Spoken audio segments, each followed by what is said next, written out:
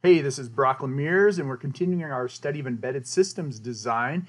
In this video, we're going to look at a new serial interface called Inter-Integrated Circuit, or I2C. And this video is going to give an overview of what is this standard, what is this bus, and more importantly, why these pull-up resistors are needed. Okay, so to begin with, I2C is I2C, it is a standard serial interface that is implemented with two wires, okay? And when you get into I2C, what's going to happen is that this is a step function in terms of complexity over SPI and over UART.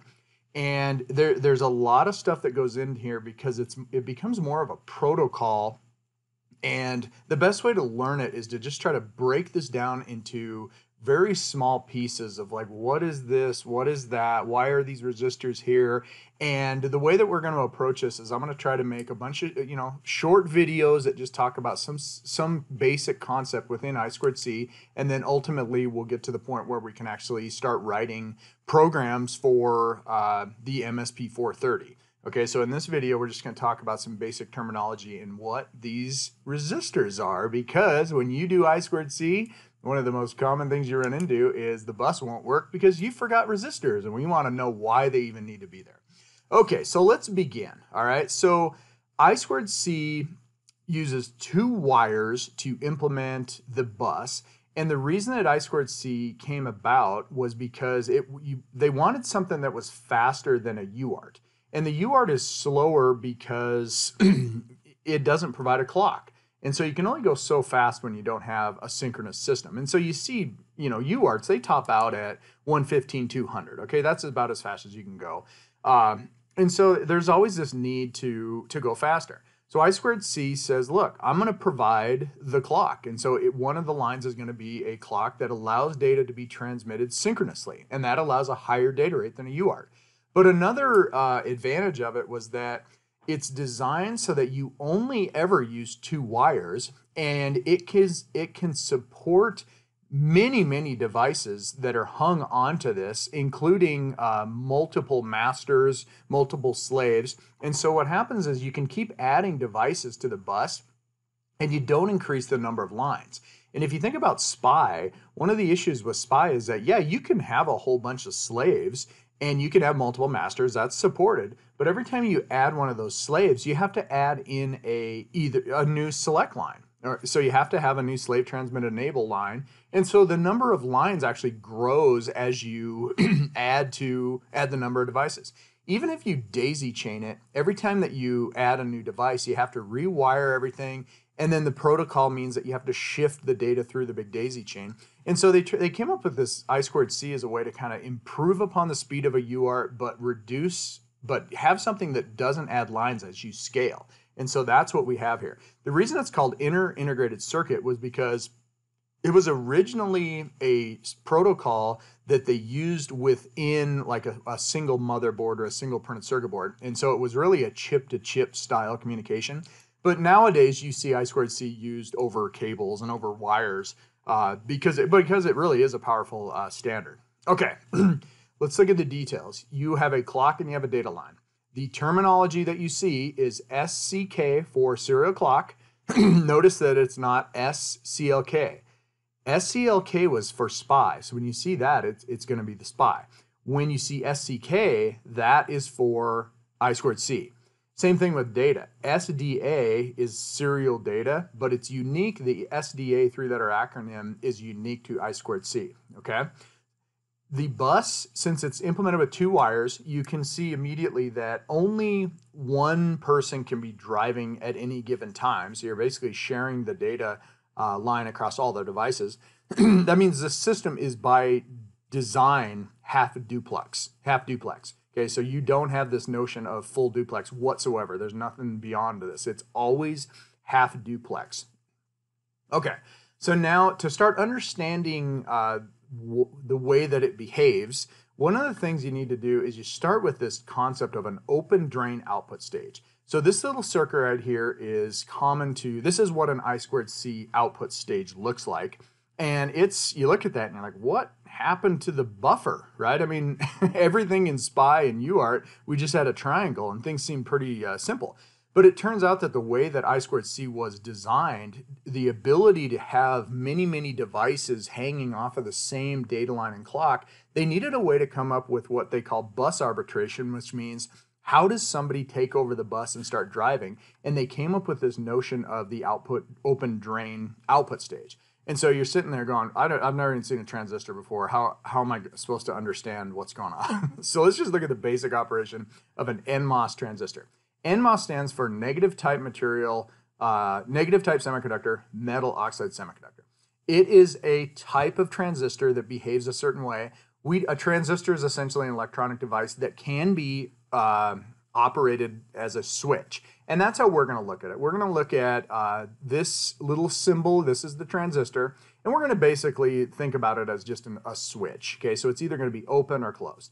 What's neat about a transistor is that you have a controlling signal that when you apply a voltage, it will close. And if you apply a different voltage, it will open. So it's basically a voltage controlled switch. The terms drain, open, drain come from the names of the terminal. So when you look at this, you have 3 terminals and they have 3 names. One of them is called the drain, one of them is called source, and one of them is called gate. Gate is the input, and then you can think of the drain and the source as basically the contacts for the switch. And then you use the gate to basically either close the switch or open the switch. And that's as far as we need to understand the concept of this NMOS thing. Okay, so how do you turn it on? Well, you put VCC on the gate and the switch will close, okay? And when you do that, current can flow from the drain to the source. You can just think of it as you've closed the switch and now drain and source are shorted together, okay? So it's now a wire. The gate, the way that it works is it's not even, there's no current that flows from the gate into the thing. You can kind of see that from the opening, but that's the way that it works. If you apply a voltage, VCC, or a logic high, the switch closes, okay? If you apply a ground to the gate, the switch remains open. And so that means if you put a logic 0 on the gate, then it's open. So you basically have this digital switch. If you put a 1 on the gate, the switch closes. If you put a 0 on the gate, the switch is open. And we can use that to our advantage. So now let's consider this. Open drain means that the drain is what's connected to the line, and we're going to tie the source terminal to ground. And so now imagine that you have a line where you've got a switch that you can basically either leave it open and you're not driving the line, or you can close it and you pull the line to 0. So now think about if we put a high on here. We're going to put a high on the gate, which is a logic 1.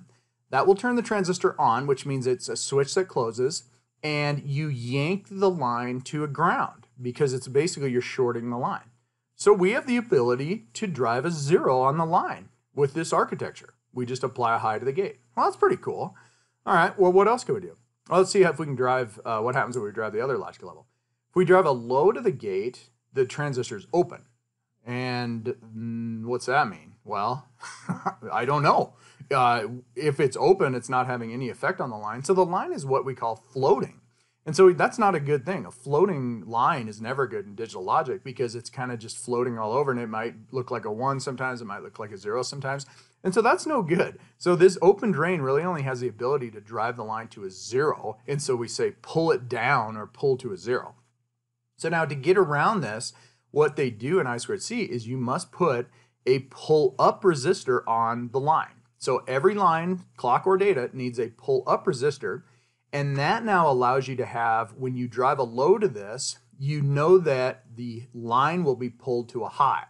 So now we finally have a situation where we can drive logic levels to the gate of the transistor, and we see logic levels on the line itself, okay? Now, what's interesting about it was that if you remember, now we have a situation that's kind of weird where I drive a low to the gate, and it drives a high on the line, and the high was provided by the pull-up resistor, but you don't really care. It's all basically low here means high here. And then if you drive a high here, it gets you a low there. And it's like, man, wouldn't it be cool if it was like drive a low, get a low, drive a high, get a high? That would make my life a little bit funner or easier to understand. And the makers of the MSP430 said, I agree. Why don't we put just an inverter here? And that will give us basically positive logic, which means now as a programmer, you don't need to worry about all this circuitry. You just need to know if you put a low to this stage, this open drain output stage, the line is going to go to a low. And if you put a high on the output stage or on this open drain output stage, you're going to get a high in the line. So you can just use just regular logic. But here is the key to it all. Every I2C bus has to have external pull-up resistors. And when I say everyone we care about, because as an MCU, we're going to look at this for the MSP430 being either the master or the slave, usually the master. Microcontrollers are usually the master.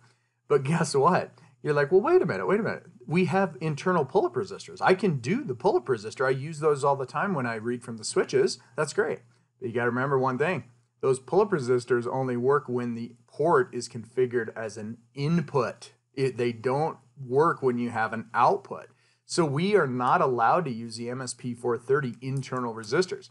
That means when you build something up with an MSP430, you got to go make sure that there are pull-up resistors out here. So that's like the number one thing I always see when you first start learning I2C and you build up a little circuit and you're like, man, it's just always like stuck at a zero or just kind of floating around. It's like, where's your pull-up resistors? Like, oh, pull-up resistors. Why do we need those? The answer is because I2C has an open drain output stage. And the reason you need it is so that you can handle bus arbitration. And you'll see that as we look at the protocol in more detail. So that's what I2C is, and that's why you need the pull-up resistors. As always, support my channel by subscribing, and see ya.